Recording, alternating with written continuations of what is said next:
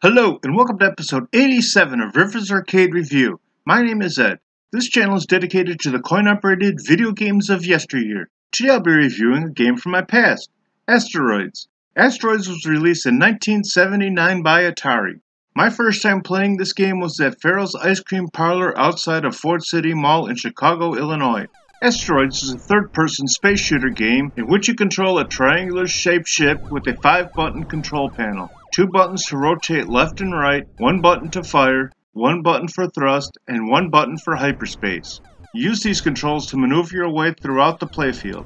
This game was played on a vector monitor which gave the sharp lines which weren't available with traditional CRT monitors of the time. You find your ship in the midst of an asteroid field. You need to avoid these asteroids at all costs because if one contacts your ship, it will explode and you will lose a life. You can rotate your ship a full 360 degrees by using the control buttons. You need to position your ship in order to shoot the floating asteroids. The game begins with your ship in the middle of an asteroid field consisting of 4 large floating asteroids. You do have an offensive weapon consisting of a forward-firing gun. You can have up to 4 shots on the screen at a time. The shots will disappear after a predetermined distance or after it hits an object. Once a shot disappears, you will be able to fire another shot. If a shot goes off the side of the screen, it will reappear on the opposite side. In addition to your gun, you have the ability to use thrust to either escape from oncoming asteroids or fly closer to them to destroy them faster. The physics of the thrust are realistic because when you release the thrust button, your ship will continue to move in the same direction although it will decelerate slowly. You can slow down your ship faster by thrusting in the opposite direction. The final item your ship has is the hyperspace. Pressing the hyperspace button will cause your ship to disappear from its current location and will cause it to reappear at a random location on the playfield.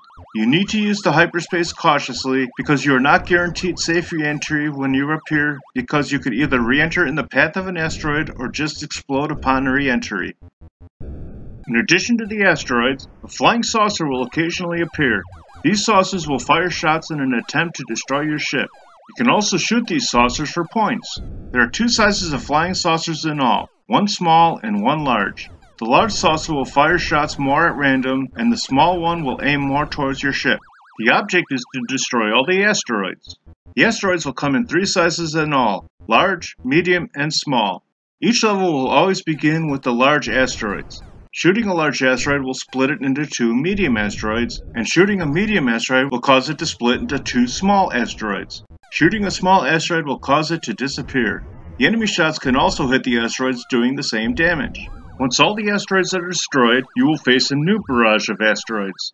The second level will begin with 6 large asteroids, the third will begin with 8 asteroids, the fourth will begin with 10 asteroids, and the 5th and further levels will begin with 11. Scoring for the game is as follows. You will earn 20 points for shooting a large asteroid, 50 points for shooting a medium asteroid, and 100 points for shooting the small asteroid. You will earn 200 points for shooting each large flying saucer, and 1,000 points for shooting each small flying saucer. You will earn no points if an enemy saucer shoots or crashes into an asteroid. There are a couple different strategies for this game. The strategy for beginners is to shoot as many asteroids and saucers as possible to advance to the higher levels. The advanced strategy is to destroy all except 1 or 2 small asteroids and to hunt the flying saucers.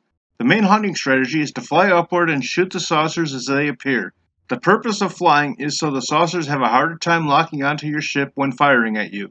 Due to programming limitations at the time, the game could only display 26 asteroids of any size on screen at a time, so if there are 26 asteroids on screen and you shoot a large asteroid, only 1 medium asteroid will appear. And the same goes for shooting the medium asteroid, only 1 small one will appear. Early versions of this game allowed you to hide your ship in the upper corner in the score display, and it would make your ship invulnerable, although I couldn't duplicate this for filming.